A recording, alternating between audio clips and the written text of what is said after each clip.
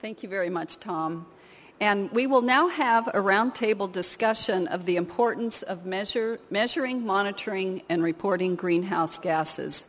It's a fundamental part of responding to climate change. We cannot reduce what we have not measured.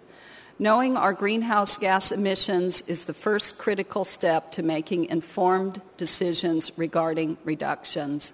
I would like to introduce the chair of this panel, Mr. Pete Granis, who is the Commissioner of the Department of Environmental Conservation for the State of New York. Mr. Granis also chairs the Regional Greenhouse Gas Initiative known as RGGI, which is the precedent-setting 10-state regional collaborative to reduce greenhouse gases in the power sector. Pete.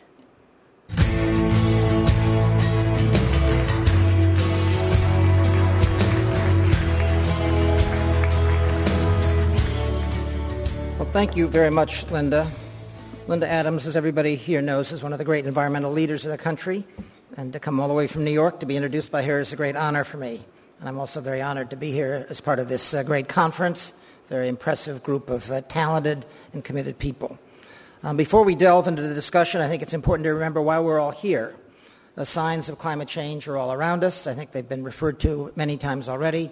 The storms, fires, of course, here and across the globe, droughts, problems that are on the front pages of newspapers throughout the world. This past summer, for the second year in a row, more than 600,000 square miles of Arctic ice cap melted away in just a little over a month.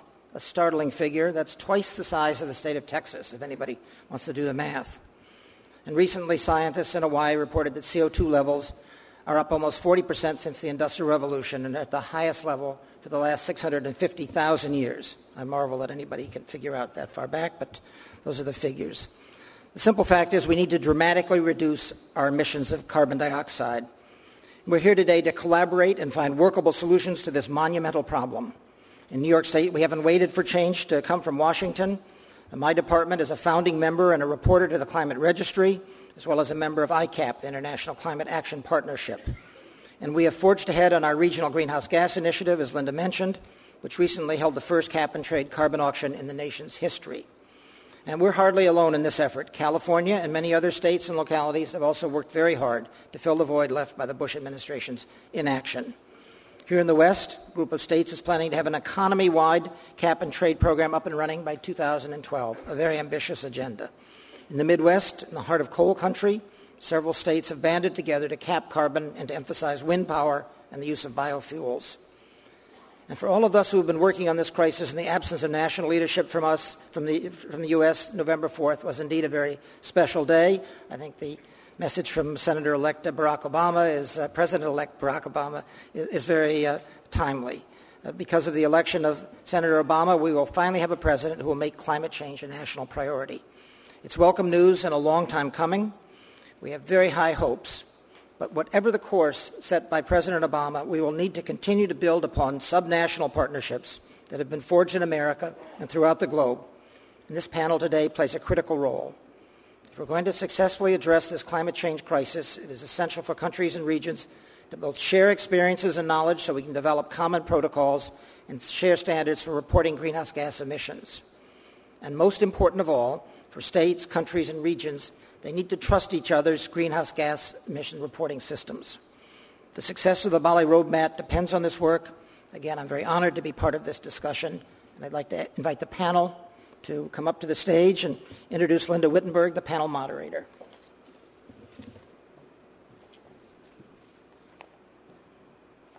I think.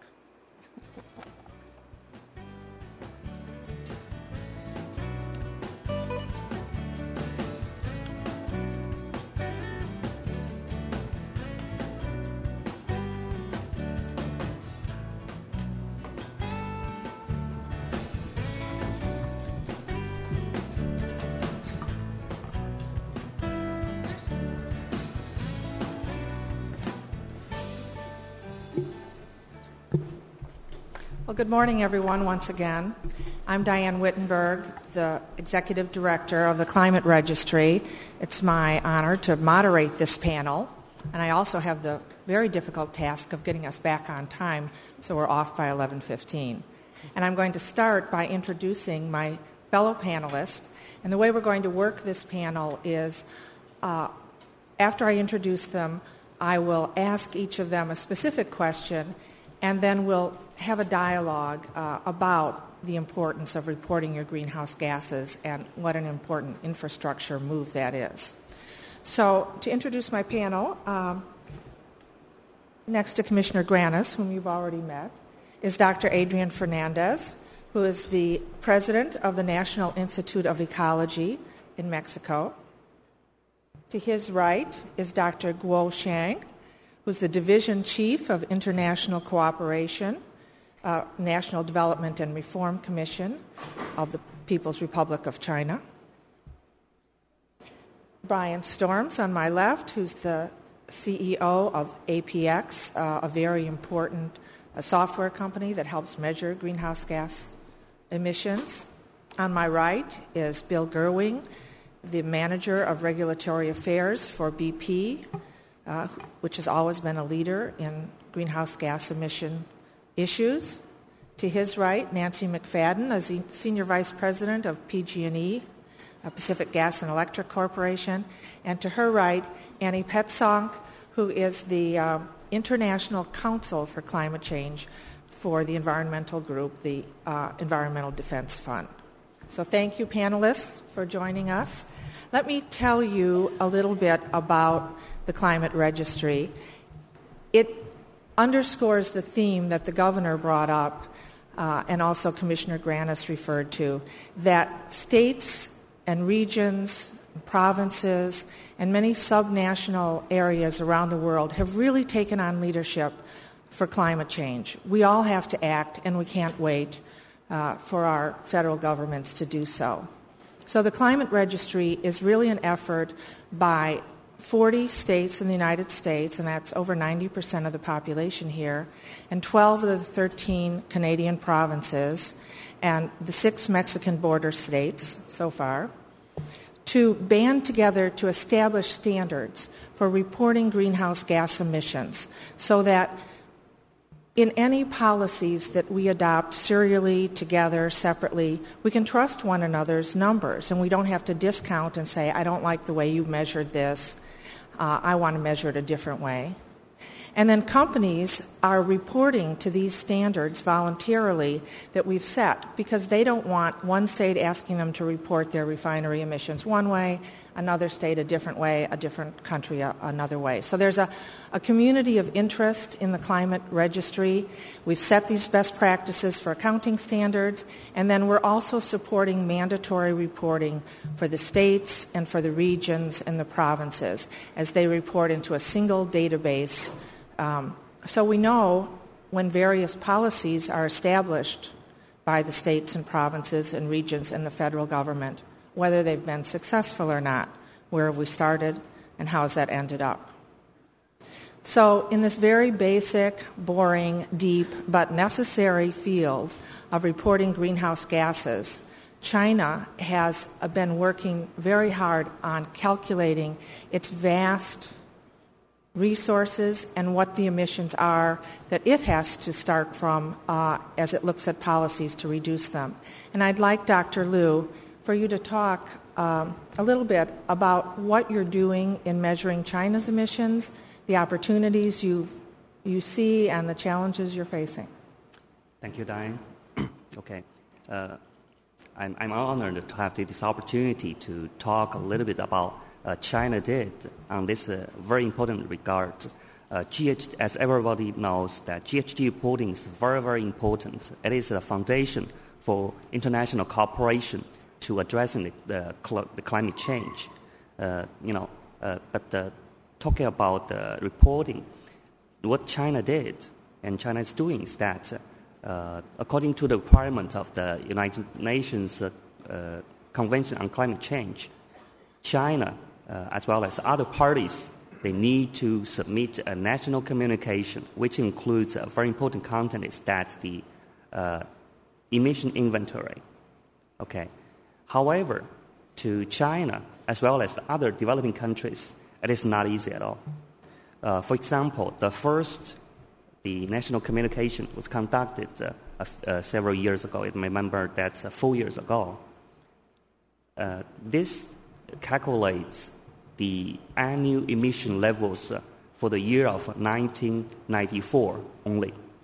After that, for China as well as other developing countries, we have not, accurate figures.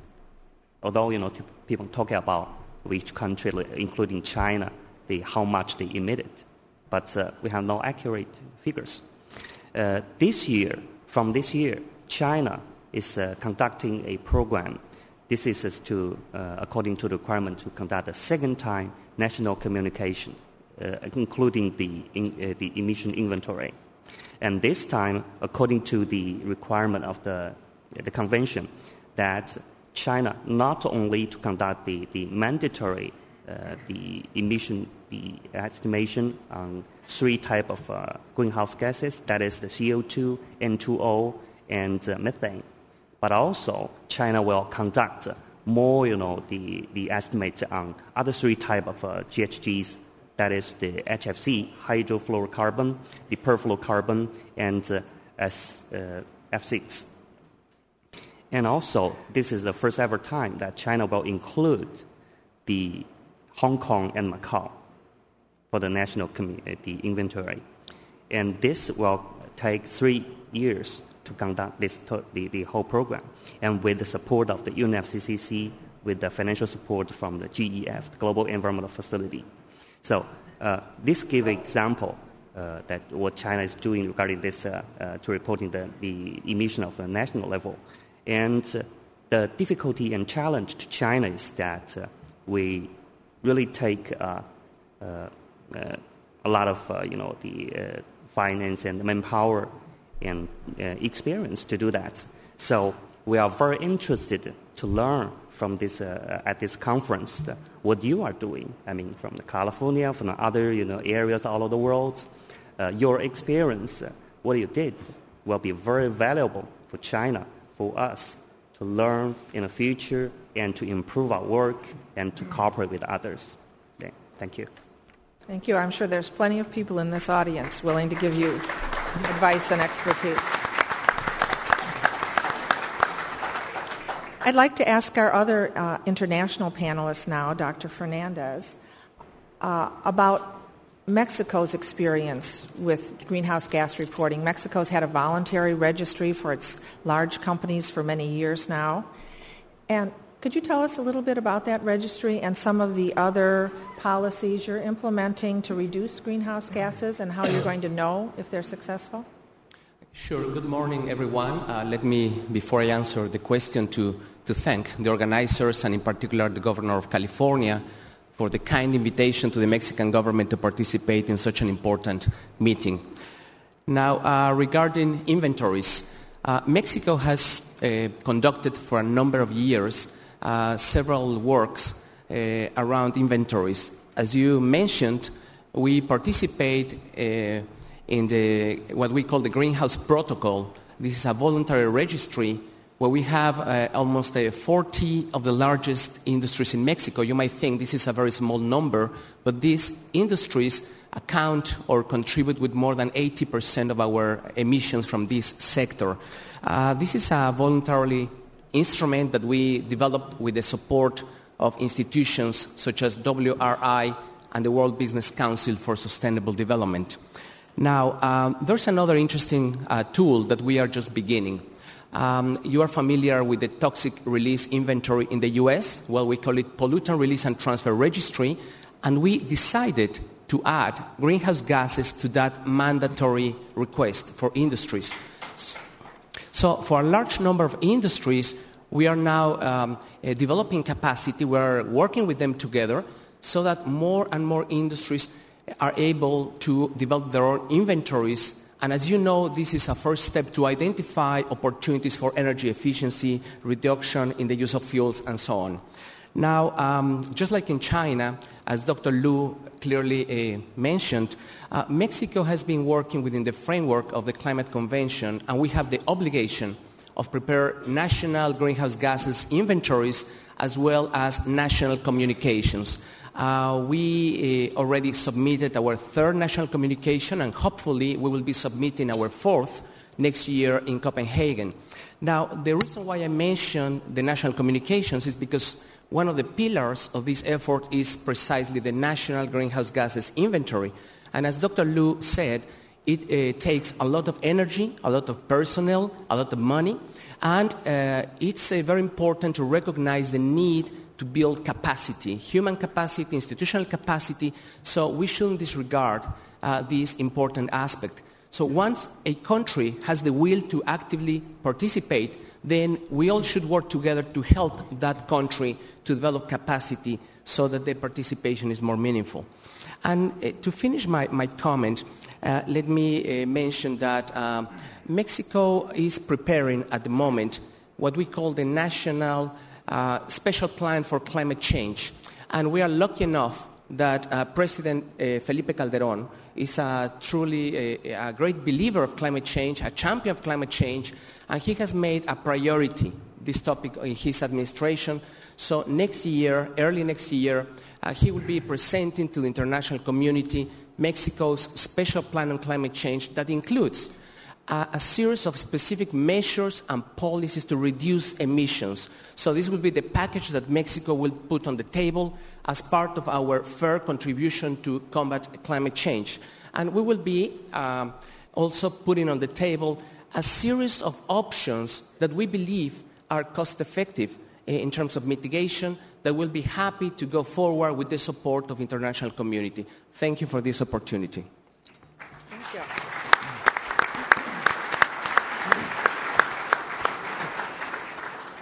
Well, we've heard two perspectives from international governments, and I'd like to turn to the private sector now and ask Nancy McFadden from PG&E.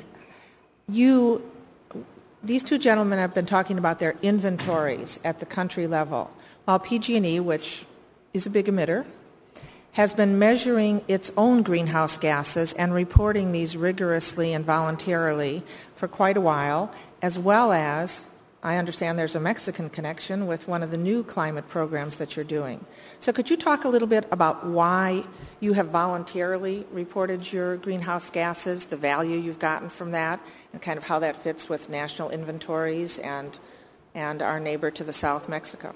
Absolutely. Thank you, Diane. And I, too, want to preface my answer with congratulations to our governor, our leader on this fight here in California, and his fellow governors who are hosting this extraordinary assemblage of people from across the world to talk about the nuts and bolts of this very important issue, combating climate change.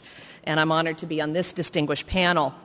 And it is really fitting that this is the opening panel to talk about something that sounds a little boring, reporting protocols and inventories, but is absolutely, as has been said, the foundation of how we get to the solution and how we figure out how we reduce those emissions. We've got to understand what our emissions are first before we can have any idea where you start by reducing them. So back in 2003, before there was here in California an AB 32, a Global Warming Act, the California Climate Action Registry began, and PG&E was one of a very small number of companies that joined to voluntarily compute and inventory its carbon emissions and report them publicly and submit them to a rigorous protocol and a rigorous examination so that it wasn't just PG&E saying this is what we think our carbon emissions are, but you had an outside respected entity saying this is how you measure them, and yes, this is what your carbon emissions profile or inventory are.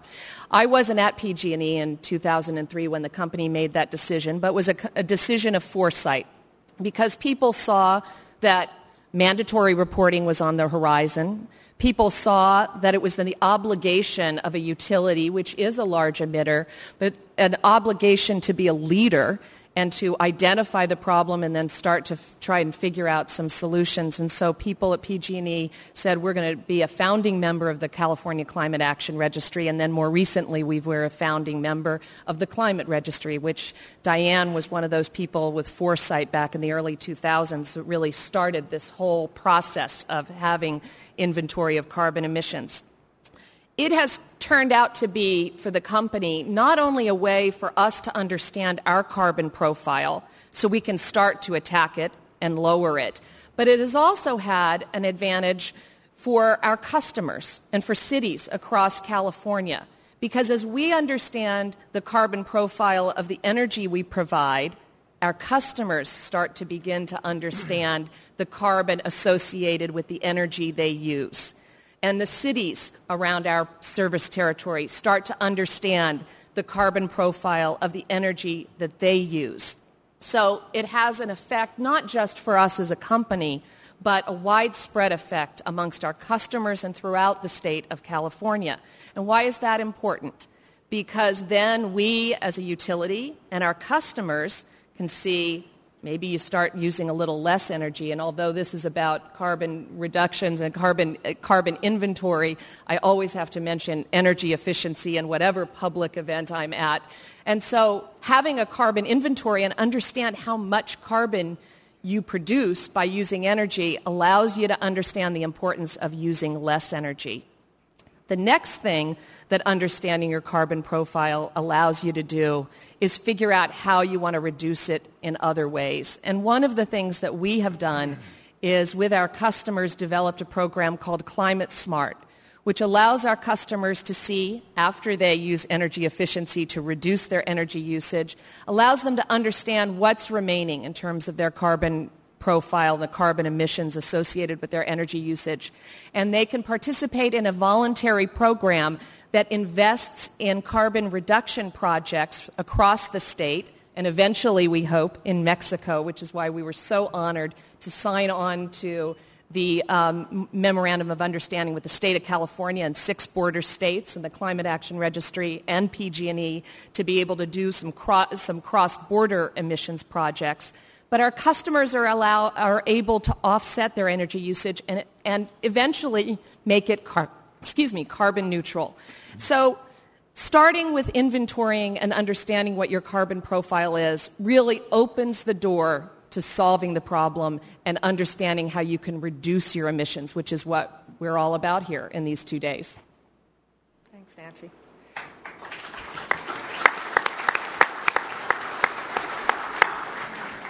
You know, there were many companies that volunteered to be on this panel this morning, and we chose companies, as I said, that have had a long-time leadership reputation in the area of greenhouse gases, and BP certainly fits in that cadre of companies. Bill, you were very early on at BP. You not only measured and reported your greenhouse gas emissions, you did internal cap-and-trade programs, you've stepped out for mandatory programs at the federal level when only a few companies did so. What's kind of the current view of these issues at BP, and what's next, do you see? Sure. Thanks, Diane, and it's great to be in California today. California is very important to BP. It's important to this country and the rest of the world, and I just want to thank the governor and his staff for inviting BP to be a part of this panel today. I've been with the company for a long time, 26 years, and we first came out 11 years ago to talk about climate change and the role of the warming planet in precautionary action before it was publicly or politically popular. Many people say we left the church with our industry, a common quote. But I think it's important to kind of step back and then just look at why we've done that, why we did that, why we continue to believe that it's an important issue to address. And what I'd like to do is start with just some of our kind of high-level views, and then I'll work that back into the reason for our involvement with your organizations over the years to advance the registries. In general, our views on climate change haven't, at the top of the high-level messages, haven't changed significantly. There's a lot of details that have changed over the last 11 years that me and my staff and many others in the audience here from BP would love to talk to you about. But we believe, first, that a single mandatory national entity-wide emission registry is at the heart of any program. You can't advance climate focus without knowing what you're focusing on. You have to measure and act on those measurements. Second, a national cap on greenhouse gas emissions. We believe that we continue to work cooperatively with states and regions who want to proceed with the systems in the absence of a federal program. But at the end, we will need a national program. A patchwork of state-by-state programs is not a sustainable way of making climate part of this nation's focus. Third, trading. We believe that trading is one of the many market mechanisms that needs to be a part of a program, both at a multi-state and national level. And last, a broad suite of policies to advance technology. The cap-and-trade program in itself will not advance technology at a quick enough pace. We're going to need other incentives to advance technologies, wind, solar, hydrogen power, carbon capture, sequestration, geothermal, to really meet our goals, both in the midterm and long term. Diane, as you know, we were a charter member of the California Climate Action Registry. Bob Malone sat on your board from BP. And I think the statement that we used back then is appropriate for today. You can't manage what you don't measure. And what we've learned over the last many years, several with your organizations, is that reporting can be difficult. But when you get the right minds in a room together, you can find the right methodologies, protocols, and calculation methods so that we'll have a uniform platform to work from. And I think that work has been very important for us. It was eye-opening for us from a California experience. And I know my team continues to work with your new staff. I just personally want to thank you for your leadership and vision to make the California Climate Action Registry a success. Thanks, Bill.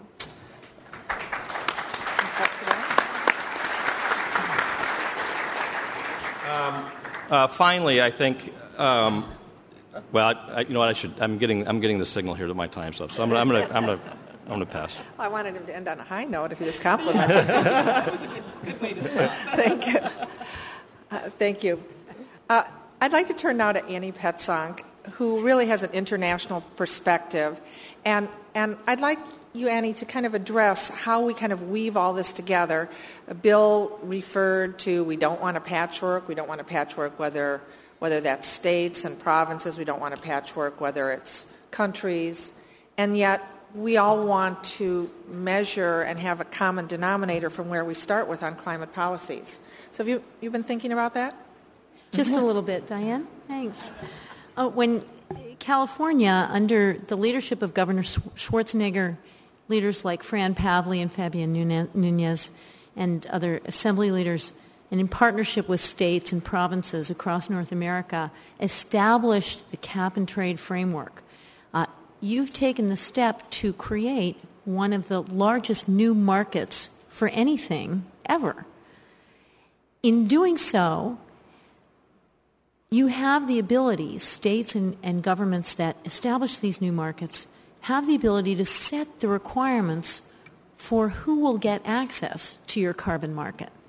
And in that way, by setting the requirements for tradability of foreign tons coming into your market, you can stimulate an investor search for quality here and around the world that will invite other nations and states to join you. You've identified, and the speakers here have focused on, a couple of the key elements, but I just want to highlight the three elements that we see as crucial. Clear mandatory caps on total emissions. That's not emissions per unit of product produced or per kilowatt hour of energy transmitted. That's caps on total emissions because that's what the environment cares about. Second, transparent reporting systems. The transparency of those systems is what can enable, over time, carbon markets to communicate with each other. If the systems are not transparent, investors will shy away from investments in those places precisely because they will not know if the reductions they finance in one place will be creditable in the market that you are creating. The third element is verification and accountability. What are the consequences if someone emits more than their allowable level? There has to be some accounting for that. And by simply including those three elements, you're setting a foundation for weaving together that patchwork. I don't think the patchwork is going to be going to move immediately to a global framework. Certainly the nations in Poznan and in Copenhagen will be working to get that global framework as soon as possible and will be asking nations to participate. But what we learned from the past 10 years is that each state and each nation has its process for deciding when and on what terms it's going to join up with the international effort. And so by establishing these three requirements clearly at the state level, then at the federal level, you set a framework that can provide a foundation in the future for weaving together that patchwork. I want to take just a few seconds really to address one further element that's going to be discussed later today and tomorrow and that's receiving quite a bit of attention. And that is, what are the requirements that you set for emission reductions coming into your system in places that don't already have caps on emissions? We have seen that globally we've got to reduce total emissions in the world in a very short time frame if we're going to combat climate change successfully.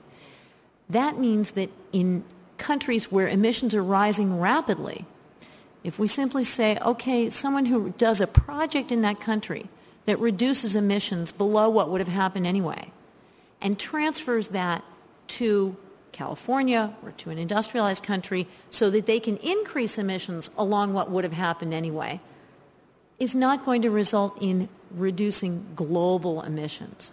We've got to do better than that. And the developments that you're considering here in California, reaching out to forest states and forest nations, challenging them to look at their total emissions from deforestation, similarly reaching out to the energy sectors in countries where emissions are rising rapidly, asking them to look at their total absolute emissions and inviting them to seek emissions reductions across the board. That is a very powerful tool in terms of reporting that you can put into the national and international framework. It's a real leadership step, and we congratulate you for it. Thanks. Thank you.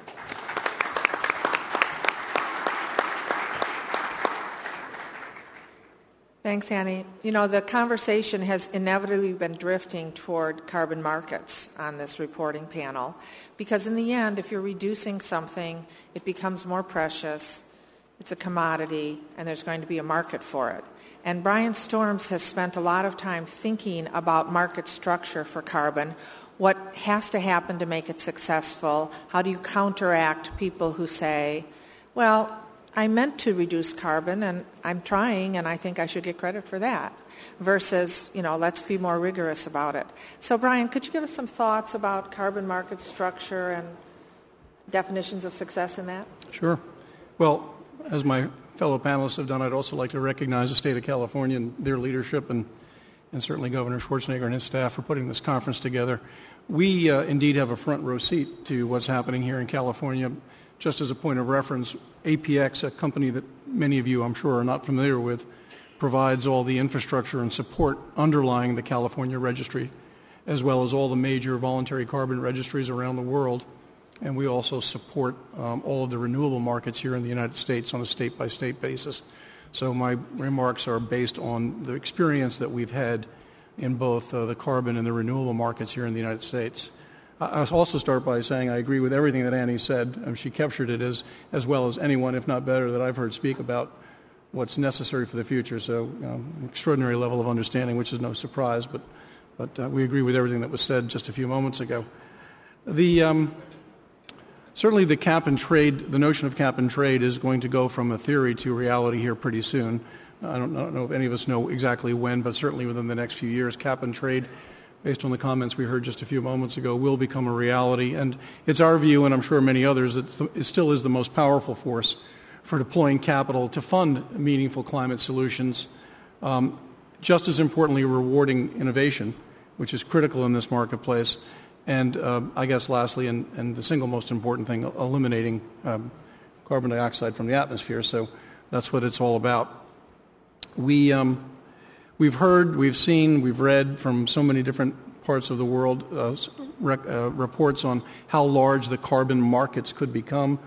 The estimates range from $1 trillion to $2 or $3 trillion, 3, 4, 5 years from now, arguably the largest commodity market in the world if that were to occur. So these are rather significant markets and one of the only, if only, globally integrated commodity that I can think of as well.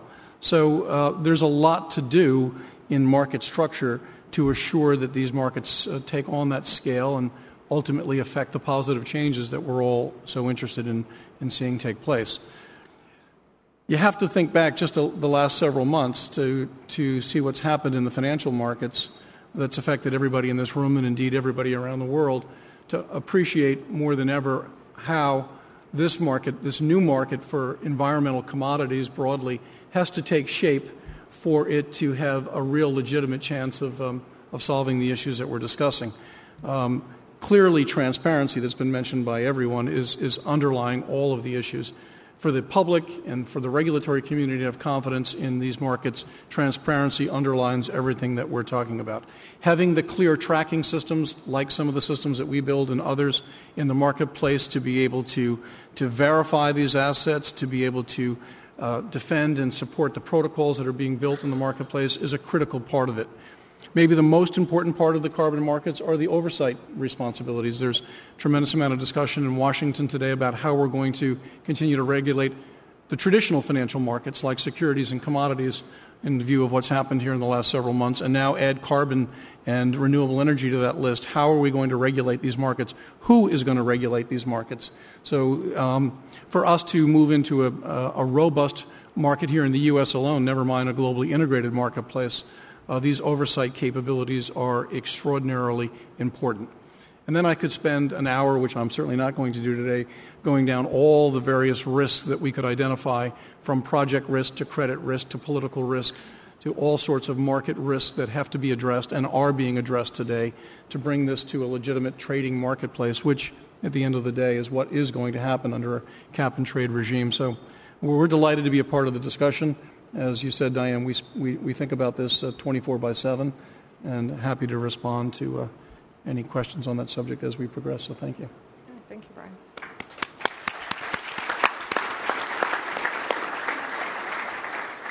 So you've heard from everybody on the panel. I'm going to ask Commissioner Granis, I'm just highlighting this for you, and then the other panelists to respond as well. So the key points that have been made by the panelists have to do with more technical expertise and help to get our knowledge of what our own emissions baselines are, helping the public understand its own carbon emissions through the energy it uses, the need for mandatory programs, the need for harmonizing internationally.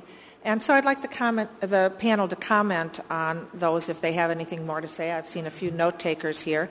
Commissioner Granis, did the panel say what you expected, and what were your thoughts? It did. So many of the issues we were talked about just in the last few minutes were things that we've been wrestling with for the last 5 years, and pulling together our RGGI model in the Northeast and launching our first successful cap-and-trade auction several months ago.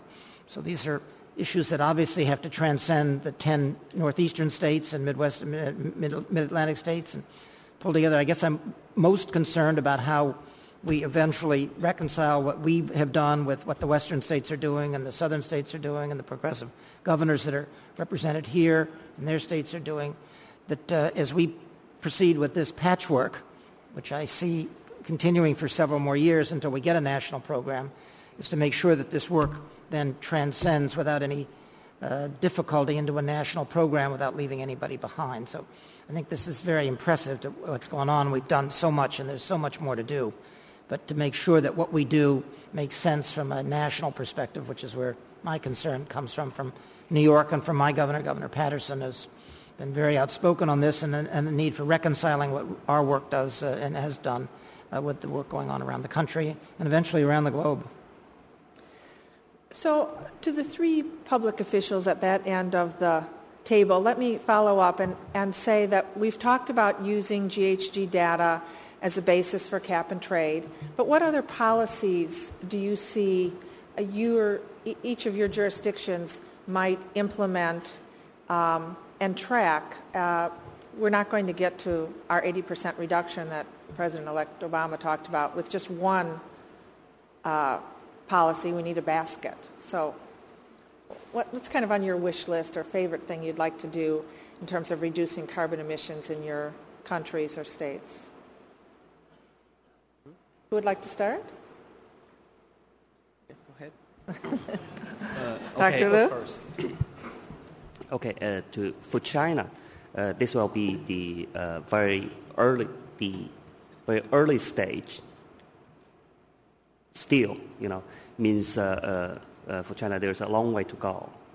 So the first step is to have a very accurate, the figure on the emission of GHGs, both at the country level and also at the local level, and also for different sectors, even for different installations. There will be a lot of work to do, especially for China, as such a big size of the economy and such a big size of the country. This is going to be not easy at all. But the country is doing our best to push forward on that. Take the example of the CDM, the Clean Development Mechanism. China, a few years ago, that's about more than 3 years ago, when the Kyoto Protocol entered into force. At that time, it's both from the capacity and from the capability and the experience. It's all fell behind compared to other major developing countries. China. But now, after several years of hard work, China has become one of the most important developing countries to cooperate with developing countries to implement the CDM projects in the world. And this, one of the bases is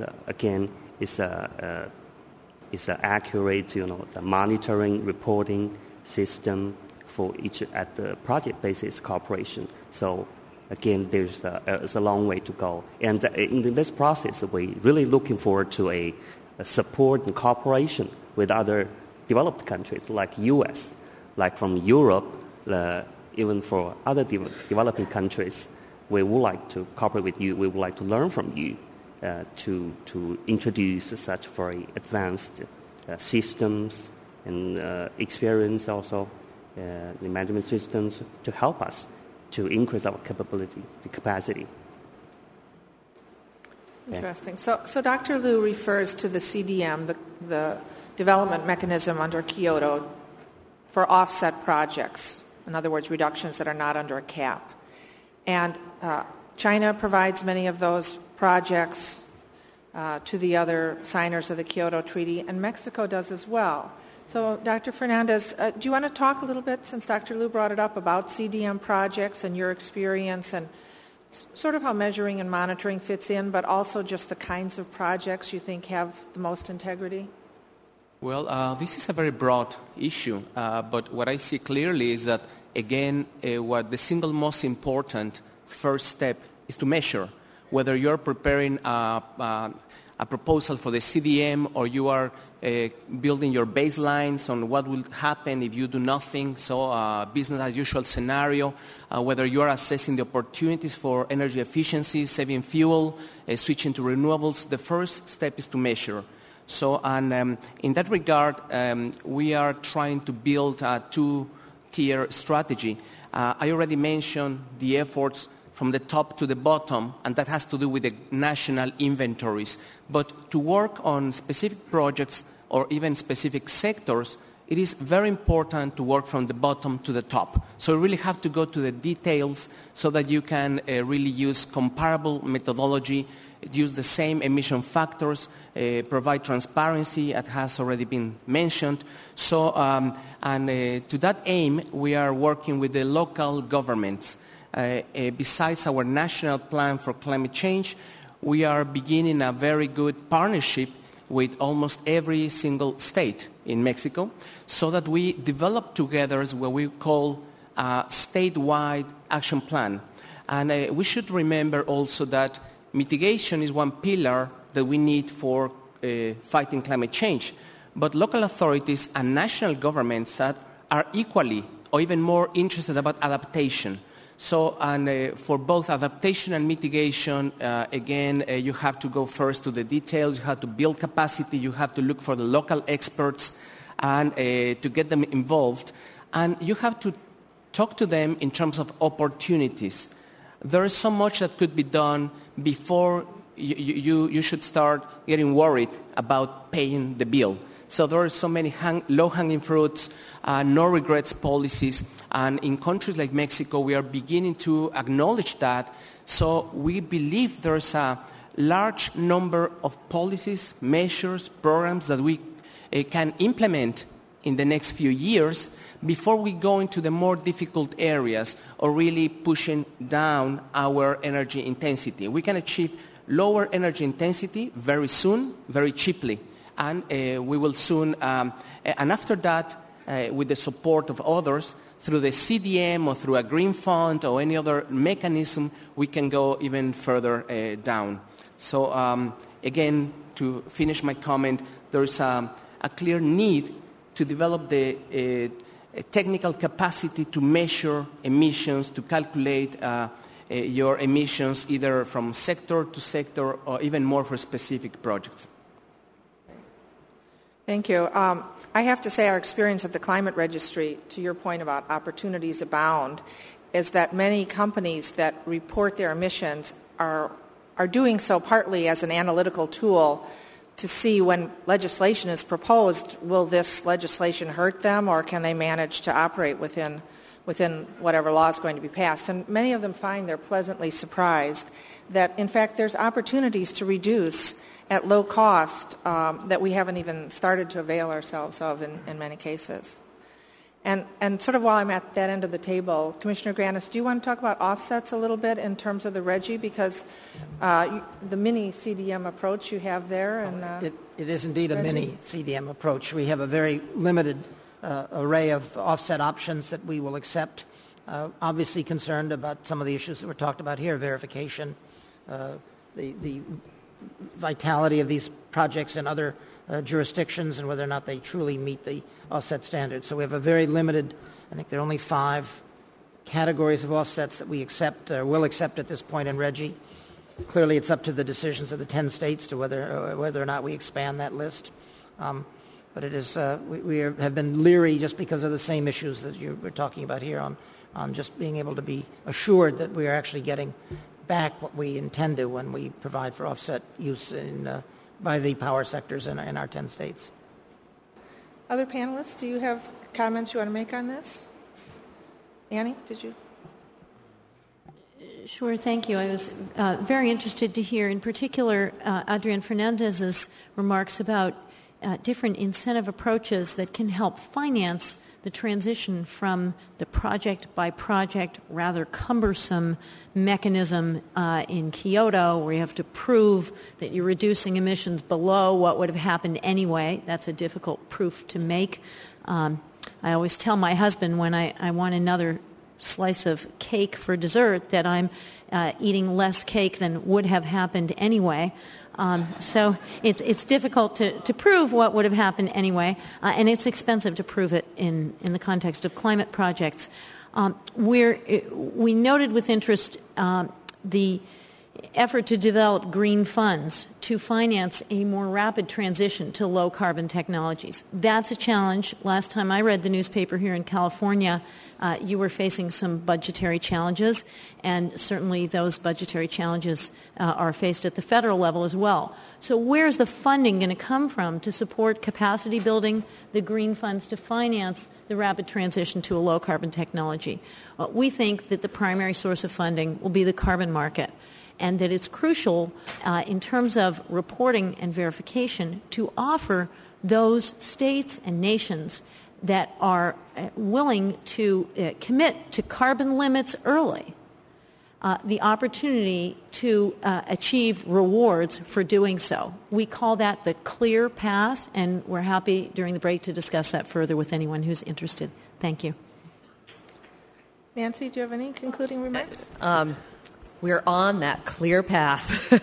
A simple point that I think is worth stating, which is as we get more practice on reporting our emissions, verifying our emissions, having outside verifiers, I think that we will be able to have the tools to design and ultimately have a successful cap-and-trade program. And I think that is why the early efforts of states like California and New York and nations like Mexico and China to focus on reporting early. So when we get to the point, finally, of having a real cap-and-trade program, which we all agree we need desperately, I think we'll have worked out a lot of the kinks and we'll have a better designed program because of these early efforts. I just want to make a quick comment on the offset piece. And, I have a simple mind, and a ton is a ton. And what does that mean? It means let's not make barriers so difficult that you can't actually get low-cost reductions, because if we do that, it just drives up the cost of the program. And, we clearly need verifiable, real reductions, but we have to remind ourselves at the end of the day that a ton is a ton. Thanks, Bill. Brian? That was a perfect way for me to end, because I think Bill hit a very important point. It's a critical part of this, but also, Pete, the comments you made, I think, are very telling, because his comment was at this stage of the market. There are 5, I think you said 5, that you feel comfortable with, and that's probably right at this stage of the market. So we have time, and we have the willingness, I think, as a market to be certain that we can take advantage of the marketplace, as Bill just articulated, because we're going to need to have ultimately the credibility in these systems across the U.S. and indeed around the world, so that Pete and others can feel very confident that, in this case, an offset or what's the word you like to use, a carbon reduction project, not offset, is absolutely a vital part of this whole carbon management chain. So I think we're right on the money with that. Concluding comment, Dr. Liu? No? Dr. Fernandez? Anything in conclusion?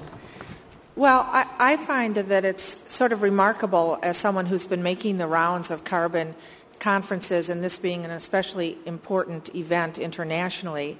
It used to be sort of the streets are paved with gold in terms of carbon trading, and it's a wonderful new world out there. And the fact that it's getting more serious-minded of let's make it work and make it work with integrity, and we have to get these reductions and we have to look at the technology to do it, is really, I think, a very important step forward. I'm proud to be part of it. And thank you for your attention. I'd like to turn it over to Commissioner Grannis for concluding remarks.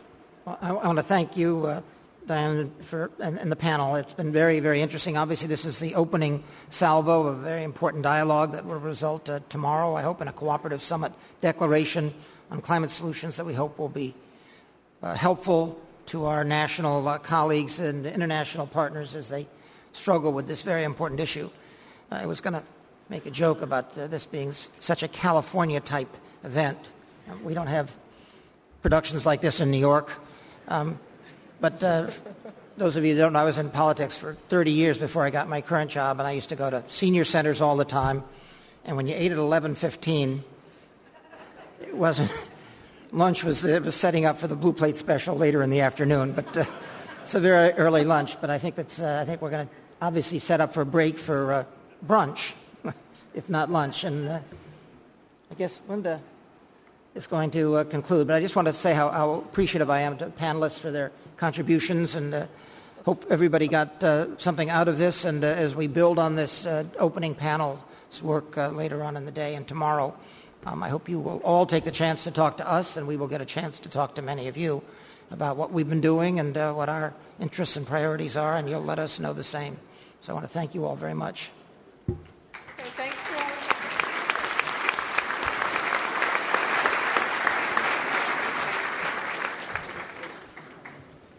Thank you very much, Pete and Diane, and all our distinguished panelists, especially Dr. Fernandez and Dr. Liu. And you all did a fabulous job. I had no idea that this would be so interesting, but really you did a great job making this a really interesting